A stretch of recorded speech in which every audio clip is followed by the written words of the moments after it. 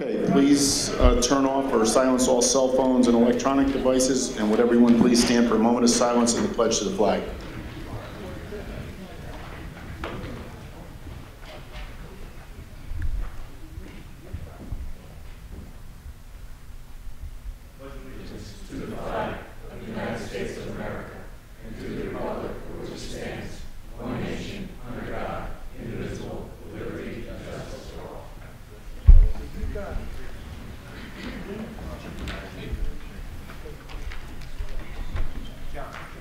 Yes, I'd just like to extend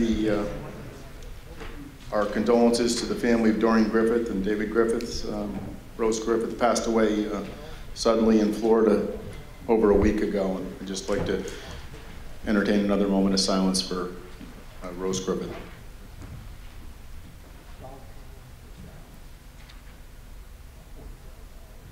Thank you. Okay, roll call.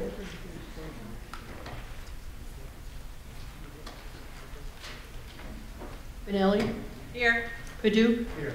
Amo? Here. Anagnestakis? Present. Benton? Here. Cheney? Here. Fagione? Here. Hines? Here. Kulisek? Here. Lujan? Present. Menuda? Here.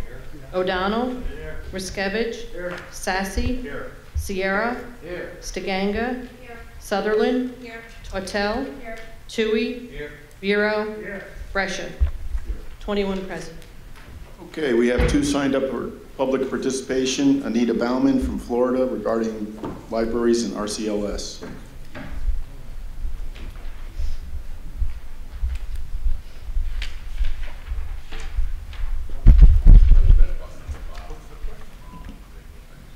Thank you.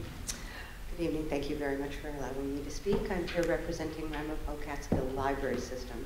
And first and foremost, we want to thank you all very much for restoring the funding to libraries. It's wonderful to have your support, and we greatly appreciate it, and wanted to take the time to come and extend our appreciation verbally to all of you for doing that.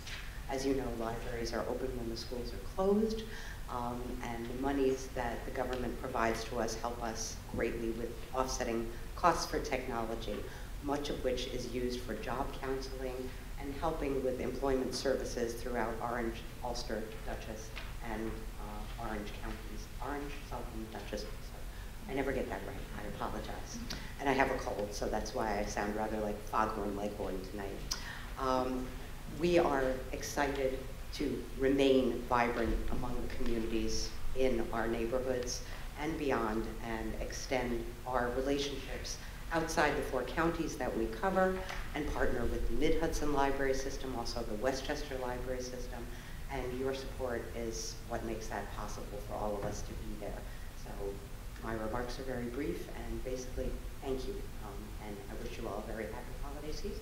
Thank you for allowing me to be here. Thank you, Annette. You too. Next speaker, Sarah McKay, Orange County Film Office.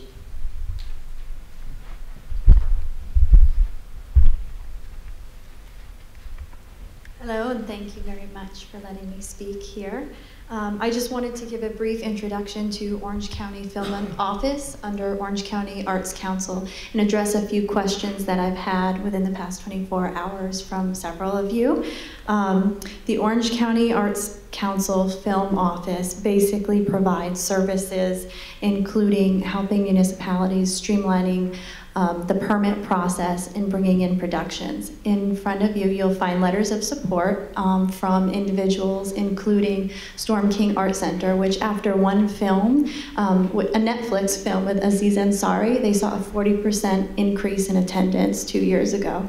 You'll also find letters of support from the town of Warwick, producers and individuals employed by the film industry. We definitely are in need of support in order to continue our services and grow the economy through film in 2019.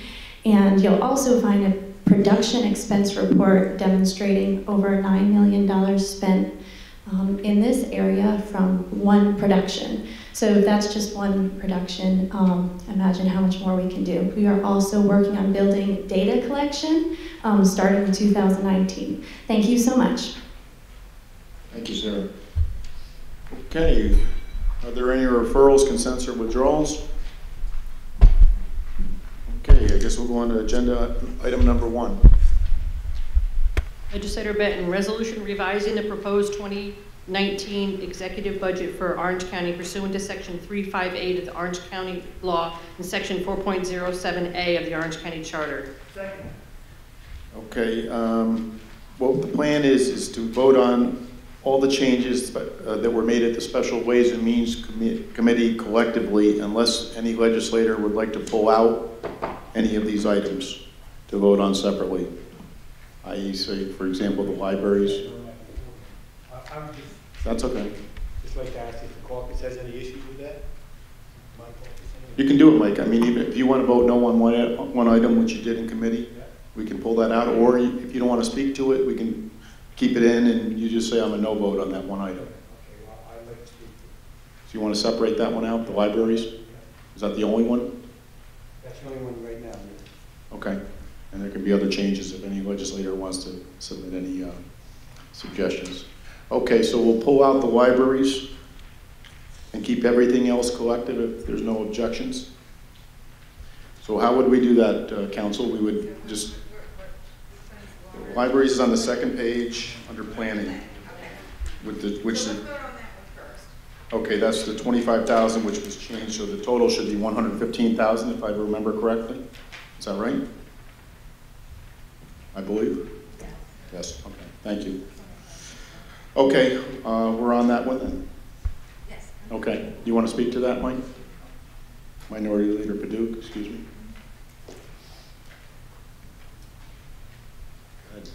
In regards to libraries, I understand how important they are to every community in Orange County. Over the years, this county has funded probably close to $1 million, I would think, over the 20 years that I've been here for libraries.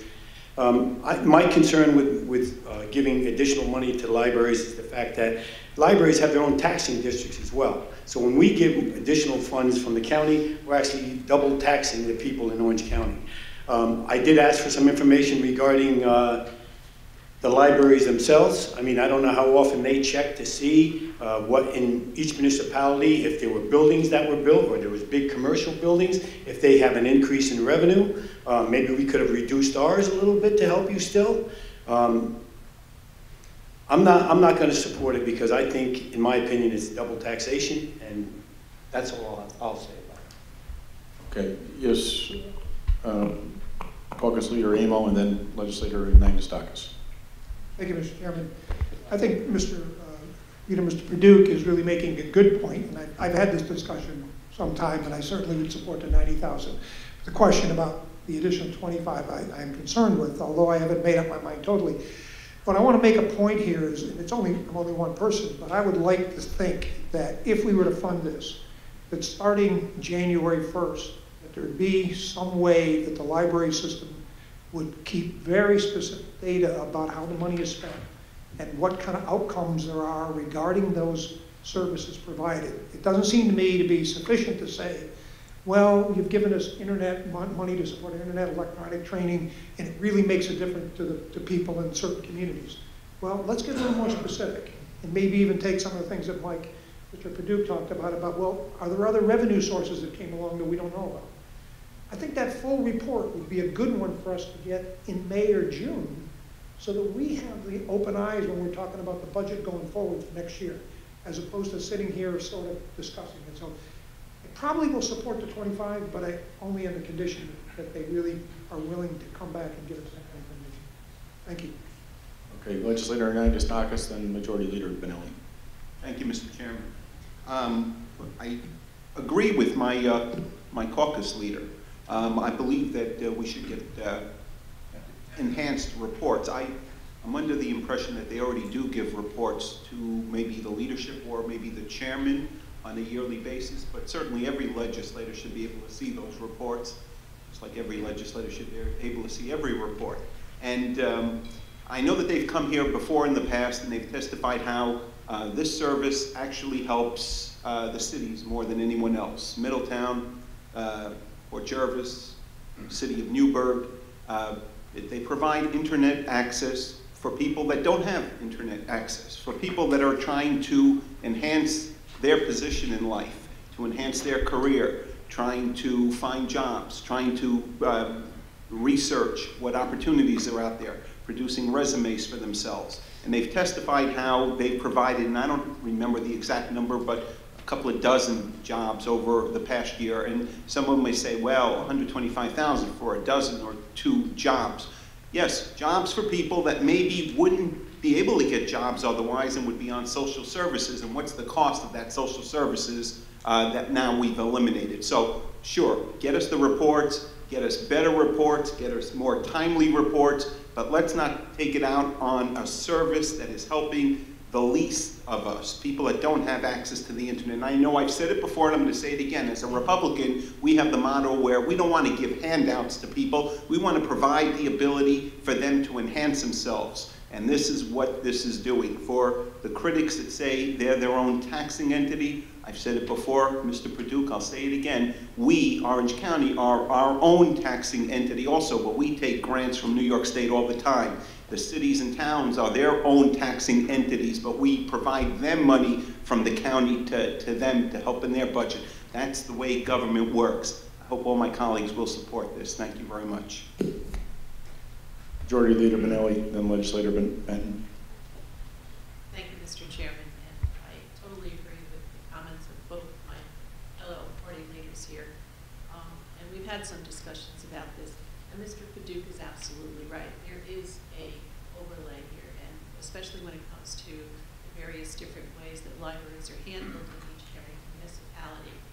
It's kind of like the Chinese menu. I think we need to have a better handle on what's happening, where the money is going, and what the outcome is from the taxpayer dollars that we're spending on these very different organizations. And for those of you that were at the Special Ways and Means Committee, I had mentioned that I had spoken to a lot of the chairmen of the various different oversights committee that looks at these budgets and stressed that I really firmly believe that starting in January, if not sooner, and I think one of them we may even be starting with sooner, is to have these organizations and or departments come in and give us regular reports on where the spending is happening, especially when it comes to something like libraries, Cornell Cooperative Extension, and a lot of the other things, the Water Authority, a lot of the other things that were concerns that we had through this budget process. I think as a whole, this entire 21 legislators really sunk our heels in. I congratulate each and every one of you for the efforts you've put into this. And now we need to continue that work by staying on top of things and not waiting till budget time in October to take a careful look at this. We want the accountability. And just as Mr. Amos said, how are you doing in June? Let's see what's happening. Are we getting what we want for our taxpayers? So that's a recommendation, and while the current chairman have agreed to do something like that, and I think next year we'll have a better handle on where we're going. So today, while I do agree with Mr. Paduch, I will support it to keep us going for another year, but then we really need to have more time. So thank you. Legislator Benton. Thank you, Mr. Chairman. Just an interesting point of information. I'm not sure how many people actually looked at the whole ballot in Orange County, but was reported in the newspaper. But interesting point is that 5, 6, or 7 individual municipalities had library proposals as propositions on probably the back of the ballot. And I don't know how many hundreds of thousands or millions of dollars that was, but they were all handily approved through the residents there. So obviously people are in support of the library, so if we were to decide in the future that, you know what, they can handle the amendments on them on their own, it was pretty good evidence this year that everything won handily when it was the people were supporting their own libraries in their own towns. Yes, Legislator Menudo. Thank you, Mr. Chairman. With respect to my colleagues, I think they're all on point. We should not be doing double taxation. However, we do have a service that is being provided. However, I do not believe in funding services. I believe in funding outcomes. So to the end of that, I would like to see those outcomes on not only this, but other services that we're funding. And when it comes to libraries, they do resoundingly, the voters come out to vote for them, and they're normally passed in my experience. So thank you. Thank you. Yes. Just one further comment. Katie made a great point. We had a lot of discussion in regards to putting together a form for these different organizations so that when they get the form and they're going to ask us for money, they know that we're going to require this, this, this, and this to address it again. And I look forward to working on that form with everyone. Thank you. And can you, yes, go ahead, Michael. I hope everybody's hearing us. The takeaway here is, okay, this may be the last year. We want to see stuff starting for 2019 that we can have a real good discussion about. And I really hope that's what the message people are taking away. Would your preference be to get the outcomes right away or right before budget season? Our budget season?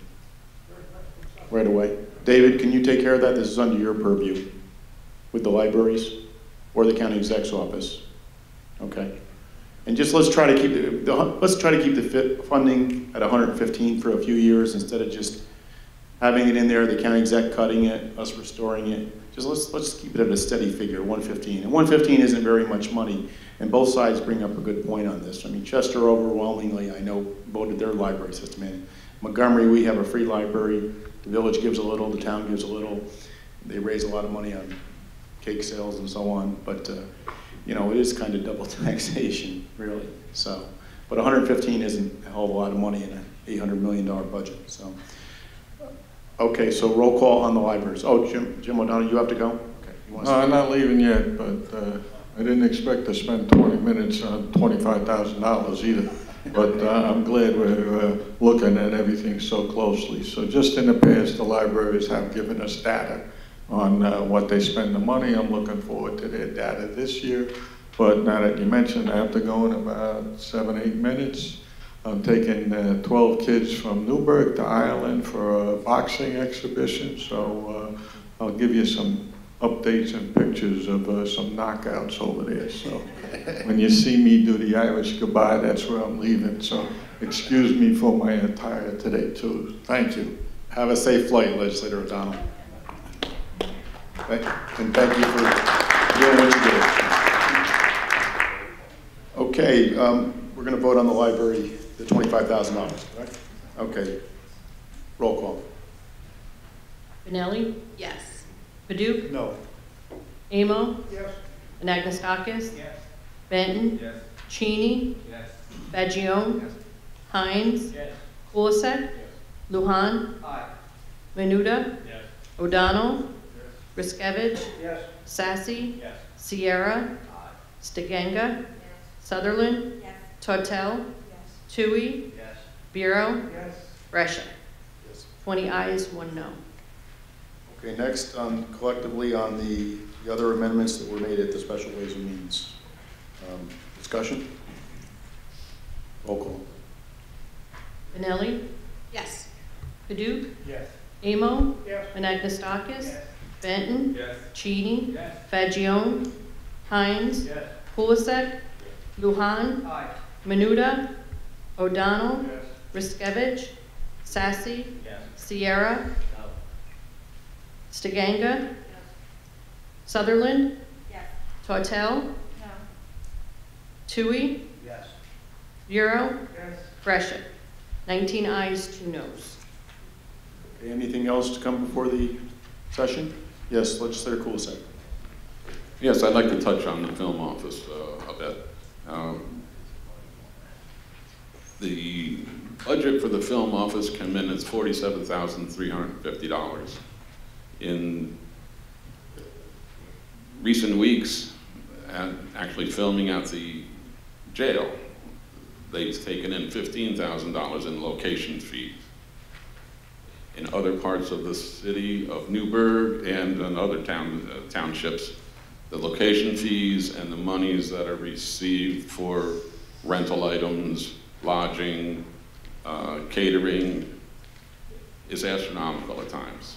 Everybody has an information sheet in front of them that shows it's a production expense report for one project actually. The name has remained confidential even to me. I haven't known the name of the project. But total expenses is over $9 million, and a lot of that, not all of that has come to Orange County, but a lot of it has. And for a $47,000 fee, I think it behooves us to really entertain the thought of funding the film office through the Arts Council to go ahead and procure any and all that they need to do for to promote the film. production in the county. We've just, in the past recent years, have gone to a 40% tax credit for those productions that come here, which we were at a disadvantage for many years with the 30%. And if people are going to go somewhere and save 10% on a $10 or $20 million project, they're going to go there. So I've talked with David Church, and in his budget, there's monies left from last year, but I need some sort of a guarantee that we're going to be able to move that money forward next year to help fund the film office.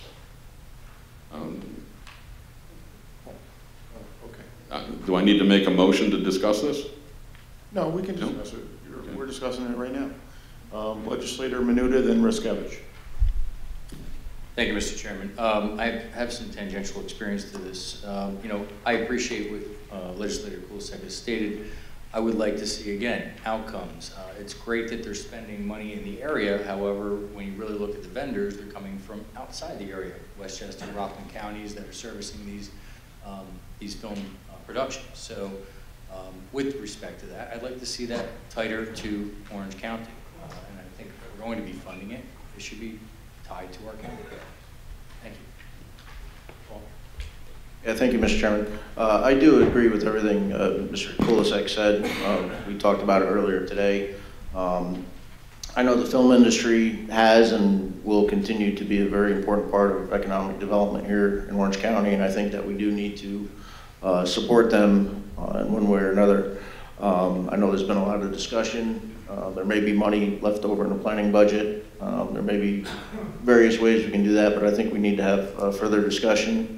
I think at this month's E&E committee meeting, we're going to have, the IDA is going to be there for their monthly update. Bill Fioravanti will be there. I'd like to have Ms. McKay and possibly someone from the Arts Council be there so we can have a larger discussion and find out exactly how we're going to fund this. I think most of us are in support, or at least should be in support of this. So I will, as chairman of E&E, I will make sure we have that on the agenda for this month. Thank you. Joel, did you have your hand up? Yeah, go ahead. On a separate topic, if I could discuss the memo we got today about the single stream recycling. Yeah, let's wait till we're done with this issue, and then we can go on to that. Okay. Who else has their hand up? Michael, sorry. Yeah, I just want to support what Mr. Riskevich has said. I think that's the right path to go down. And I think it would be bad to go cold turkey and say you have no money this year, now figure out what you're going to do. And if there is money, I would certainly follow along and hope that we do something to help them out. But on the greater issue, and we, Mr. Menuda and I think agree more than we realize on the outcome issue, is that you really have to look at what we're getting, and I haven't heard anything. Now I may have been out of the loop, but I think we as elected 21 members need to know what their goals are, what the targets are, what they're trying to accomplish, what the outcomes are, and so that we can measure it and decide, are we doing it? Is our goal to bring in, if our goal is to bring in $9 million, and they came to us in January last year and said, I can bring in $9 million in revenue to this county, if I read that report right, and they brought $9 million plus, we'd say, congratulations. You met one of your indicators. Let's move forward, we like this. If they come out and said they had 20 million, and they brought 9, we might want to rethink it. So I really hope that we sit down and talk to them about what it is their goal is. And I also think, I saw the paper, and I really must scratch my head because I don't know anything about how this got started. But when I look at the Orange County, New York Film Office, I automatically think it's part of Orange County government. It just looks like it's a part of the government. Look at the logo. I think that shouldn't be.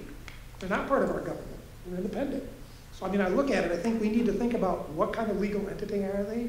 What are we doing? Under what supervision do they have? So there's lots of questions I think we have to ask. And so I welcome Paul's efforts. Thank you. Yeah, I just have to say along that line, I've had a lot of discussion in the last 2 days on this subject. And the IDA can fund certain things. The IDA cannot fund salaries, which was done in the past. The ABO specifically told us that. Sarah's talked to Benny and Lori at the IDA. I talked to Jim Kulisek yesterday on the phone. Katie and I met with, and John Vero with Amanda Dana and talked to her yesterday on the topic. We need to have a plan and we need to see what we can do. We're certainly supportive. I told you that, Legislator Kulisek. And we'll look at it once they come to E&E and see what we can do legally. It's definitely a great venture, and they bring in some revenue, some a lot better than others, but we'll certainly look at it. Majority Leader Benelli. Thank you, Mr. Chairman, and quite frankly, you said a lot of what I was going to say. But this has come upon us as to the situation, and the Chairman alluded to the fact that the IDA is restricted in how their funding can be done for what purposes, which has kind of brought this to the forefront. But I briefly told my caucus about this, and from the other legislators I've talked to, I think we are pretty on comfortable ground that this legislature really does want to see a commitment to the film industry here in Orange County, doing not only promote our tourism, but our economic development as well. I think we're all on the same page as far as the goal is concerned. I think we're just having to figure out, we're all looking at different paths on how to achieve that goal. So I'm committed to continue to work on this. We've had numerous meetings over the last week and a half about this, from not necessarily meetings, but conversations with a lot of very different people. I had the opportunity to, along with Minority Leader Duke, I almost said Berkeley, oh my goodness. Sorry. We went over to the jail and we saw a film that was being done over there, and it was absolutely phenomenal on how they, and what they were bringing here to the county, and how they were utilizing the resources here, whether it be the hotels for that particular film, for the local restaurants, even for the local stores having to run to a CVS or something like that. They definitely are making a contribution to our, our economy here, and as well as, our county. I think it's something that it behooves us all to take a careful look at and make sure that we do it the right way. We have a brand new Department of Tourism, a brand new Economic Development Department. They've only been there 4 months, so we're kind of the timing isn't necessarily correct, but I think we're going to get there. And I think, starting January, if not sooner, we can start to work on all of this. So I appreciate Mr. Kulisek bringing this to the forefront, because it's something we all need to address together. Okay, and I would invite Commissioner Church to that meeting in Edie too. This is under his department, and he's very well versed on this subject, on this topic. Are you not, Dave? You're looking bewildered out there. As many topics. Legislator Lujan and then Legislator Tui.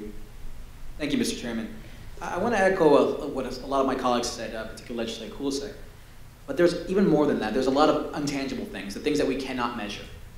I know that every single one of you, I'm sure that every time you see something, a location in a movie or a show that shows up, a location that you're familiar with, it makes you feel proud. Well, that also brings tourists. It also brings people to our communities. There's so many intangible benefits to making sure that Orange County is a place that people want to come and visit. People want to come and raise their families here. Personally, I feel concerned about this concept of taking away this money from an organization that's currently doing the work.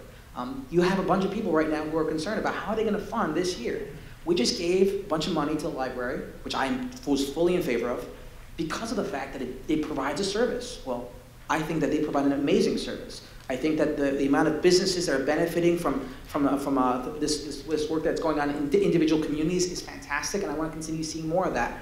I do not want in this year, although I agree with Legislator Menuda and others about the need for more focus on Orange County jobs, doesn't mean I want to take out this money that is really truly having a benefit. So I want to just kind of push back a little bit and say, I'd really like to try to do it, at least for this year. And let's discuss, as we just did with the library, let's discuss next year about an outline, an outcomes, and focus on that. Let's do it this year. Let's allow them this money for this year and move forward. I think that's a great compromise. Legislator Tui. Thank you, Chairman. Being a first-year legislator and had a lot of first-time experiences and new issues of the year, and the one thing that I learned right away was, as our duties that we're charged with is oversight as the legislature. When we, then when we got to the learning part, from my learning part, you guys are pretty good. You guys have been around, you're experts at it, and the thing is that the takeaway now is that we need better oversight. The way we do that is with the planning, as everyone, as my colleagues have mentioned, and the big thing too there is the metrics. Any plan you want to do, and then you want to see what the outcome is, and you want to have measurable metrics, and see where we're going. I think that would just take our oversight to another level from what I've seen so far this year, and I look forward to having that oversight next year. Okay, who is next, Legislator Skevich? Yeah, I just want to make a clarification. First of all, we haven't taken any funding away from the film office. What happened, they were being funded by the IDA, and because of issues with the ABO, they can no longer provide that funding, at least not to that level. So like I said before, I think we need to have a solid plan, a better discussion. Like I said, we're going to have an E&E this month, and we can have that discussion, come up with a plan. And just because we don't put this in the budget doesn't, I mean, $45,000 is not going to be hard to come up with, so during the year. So. Yeah, there's already $40,000 in the budget, correct? Potentially. Again, that's another question. There is right now for the Arts Council that could be allocated for this. So that's got to be talked to with the county executive. All right. So again, that's one more reason why we got to have the discussion, come up with a plan, move forward from there. Thank you. Thank you. Everybody keeps talking about outcomes. I think Legislator Amo was the first one to say that. So I hope he hasn't hypnotized you to go over to the Independence Caucus now. Okay. Okay, is there any other discussion? Let's have... More younger person's clothes. A long time ago. Okay, yes, Legislator Kozak. Just some results. Just the one project in Newburgh, everybody should have these numbers in front of them. There was one boot camp that was held in Newburgh that did teach some of the locals on backstage work, and some of them did, a handful of them did get jobs in some of the productions that are going on right now. $280,000 in set construction in Newburgh. Umbra Studios has, let me see a rental here for Umbra. Local cleaning services, $45,000. $415,986 spent on local rentals and fees. $313,700 in lodging in 3 area hotels, and one of them is in the Newburgh area in Orange County, 4 Point Sheraton. Visual effects, VR cameras. So there's definitely things that are identifiable out there that are definite benefits that have, this quantifies all of those numbers right here. And this is just one project. It remains nameless right now, but it's a show that's being filmed in Newburgh. It's been filming 91 days, let's see here. 20 in New York City, 71 in upstate New York, Hudson Valley here, and some in Newburgh. Umbra stages in Newburgh, on location in Middletown and Newburgh. So there's definitely a call for some help. When people come looking for places and assistance for lodging, for location fees, again, the jail, the county has received $15,000 over the course of the filming that was over there. I don't know what else I can say, but I would like. I think you're preaching to the choir, Jim. I mean, I think the support is there, just how we funnel it legally and we talked. You talked about the tourism. Tourism is a new department. They have their hands full, and I wouldn't like to see this not have funding until April or May, because between January and May is quite a term. And if people want to come in and they're looking for assistance for locations or properties or help, manpower, housing, lodging, between now and May, which I can't see tourism being up and running in May, helping the film office. They have their hands full of, I mean, it's a brand new department. Well, it's going to be on the agenda, right, Paul? It's on it. Okay. So come Education Economic Development meeting, we'll be able to discuss the funding that's available in the planning department right now, which is on a line item for the Orange County Arts Council. Mm-hmm. And then we're still a little bit... The county exec's office on board as well. They need to be in tune on this. So for full funding, we're still short another $7,350. And that'll be available somewhere else during the course of the year. We'll look at that. Yes, we told you we would be receptive to Okay, motion to adjourn. Oh, sorry. In my speaking to Mr. Kulisek, we were talking nowhere near about full funding for this. He mentioned to me about $10,000, and I guaranteed him about talking about 10,000. So we should not be going overboard and saying, oh yeah, okay, all right, next month 50. I know that. Well, that's what's in the budget, legislator Ben. So, I mean, he's going to go to E&E, and then E&E will decide what they want to do. So, I mean, I can't, you know, just like other requests that we didn't adopt tonight or we didn't make changes in the budget. There's other requests out there, and we're going to see how we look at the budget during the budgetary process and see what kind of monies are available. So, okay, a motion to adjourn. Oh, I'm sorry. We voted on the changes, did we not? We changed. This was a discussion after we voted on that. Yes. Yes, Joel, you had a question? Or oh, I'm sorry. The streamline, yes. We're all hit with that, yes. I got a text from my DPW superintendent a couple hours ago. Yes. With the recyclables you're talking about now, right? Recycling, yes. I know we all got a memo earlier today. I would hope that the county exec would call an emergency contract on this or something for the hauling. I mean, it's irresponsible to expect these municipalities to. We hit them last week with the tipping fees. The tipping fees, which I'm not sure who dropped the ball in the contract with that. But now to hit them with this right before the holiday, I think is unacceptable for us not to be able to accept recycling.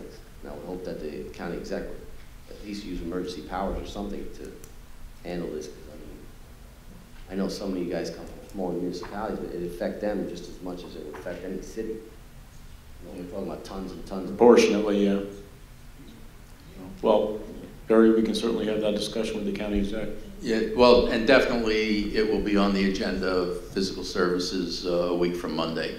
We're going to have them come in and tell us what's going on. Kevin, did you want to add anything? Because you had some discussion with Commissioner Denenga today. Yeah, I'm happy to discuss it. I spoke to Commissioner Denenga. He told me what happened was we don't have a contract with County Waste, but they take all our single stream recyclables and they were paying us $5 a ton to accept those items. County Waste just contacted us and said instead of giving us $5 a ton, they want $96 a ton from us. So you're looking at quite a swing there. I